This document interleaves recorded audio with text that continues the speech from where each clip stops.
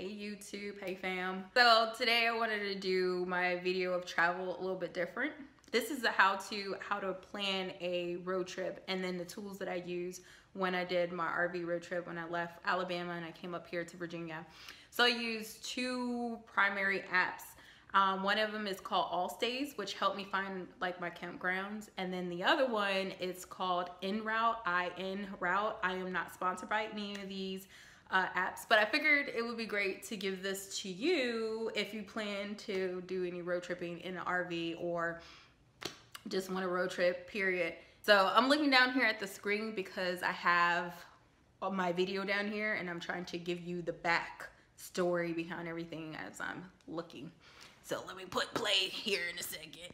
So the first app that we're gonna go to is called, this is InRoute. And this is how I plan each of the legs of a trip. Right now, I'm just showing you the leg from Huntsville to Stone Mountain. So the good thing about this app is that it shows you temperature, shows you precipitation, and right now it's showing you weather warnings. This is showing real-time weather warnings, and you can build out your pins. You can build waywork points, which I had gas stations along the way as my waywork points. And as I got used to driving a little bit more, I took less stops.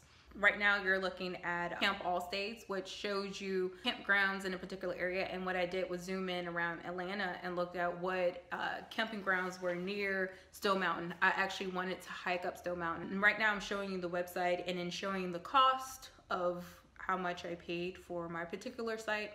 Each time of year it has different pricing. I went off season, I went in February. On season camping is during your summer months when kids particularly are out of school. One thing is that I lost all of my video from my road trip. I had my computer fixed, and so what you see is the only things that I have that was on my phone itself. I back all my videos up, you know, normally, and then for some reason, as I was going through this road trip, I didn't back up any videos. So the video quality is not the best from this road trip, so I know I'm gonna hear a lot about that. So after leaving Stone Mountain, I went to Charleston. I've actually never been to Charleston itself. I've been to like the islands off of there, like Folly Beach and that type of stuff. I'm showing you the market. A lot of people get this confused with like the slave auction market, which is very different. The slave auction is actually somewhere completely different. This is the market that everybody used to buy food from. And then this restaurant that I went to is amazing. The food was off the chain. The next place I went to was Myrtle Beach. I ended up staying at the resort, Ocean Lake, I think that's what it's called. But the resort had so many amenities. It's actually a place where people have homes, and they also have a separate area that, you know, you have all the RV places, and then they have a water park inside of there. It's beach access, so you're not actually don't have a spot on the beach. You actually walk over a bluff and then the beach is right there. It's a pretty nice resort. They have comfort stations, which are bathhouses and, you know, bathrooms if you don't want to shower inside of your RV, or you don't have a shower inside of your RV. And they were very clean. Worth the money. Is quite expensive, but it's worth the money. So I think it was like the second or third day that I was in Myrtle Beach. One of my best friends came down, and then we had so much fun. We did zip lining, and then we acted like two kids. We literally ran around the place like we were 3 years old, and it was great to have somebody to do that with.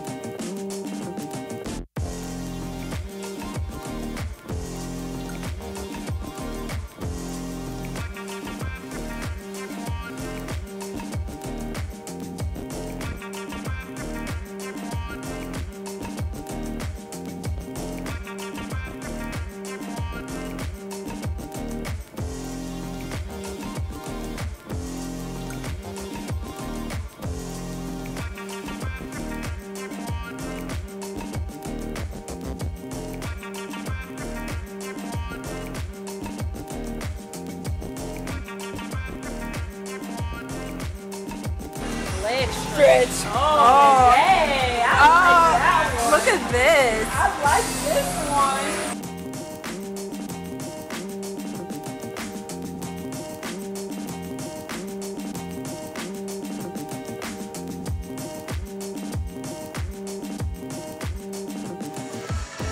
I love you too.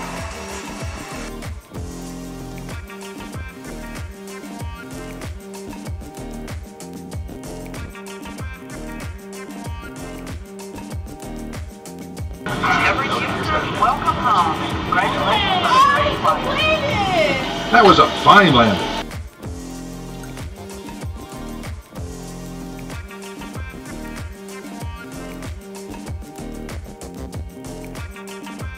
And the last part, or the last leg of the trip, was we went to Williamsburg, which is one most amazing town that I've ever been to. I'm actually going to go back so I can get footage. Take that picture, girl. Right. The food was great, and it was great that everybody was dressed up in the colonial period, spoke the language as such. In front of each of the houses that you were allowed to go into, they had like a British American flag, and then you were allowed to do whatever activities that were in there. So either they were selling items or they were doing demonstrations. Like one guy was a furniture maker, and he was making furniture like the old way with that little, I don't know what that tool is called, but it like skims off the wood. So I did something different here with the candle and with the little flowers. I try to set the mood. But I hope that you like this a little bit better as opposed to just my other videos where I just kind of put all my footage, slam it together, edit it, and just put it out there with no context or anything behind it. So if you like this version better, please click the thumbs up, give me some feedback, let me know what you guys like, and I'll continue to do it.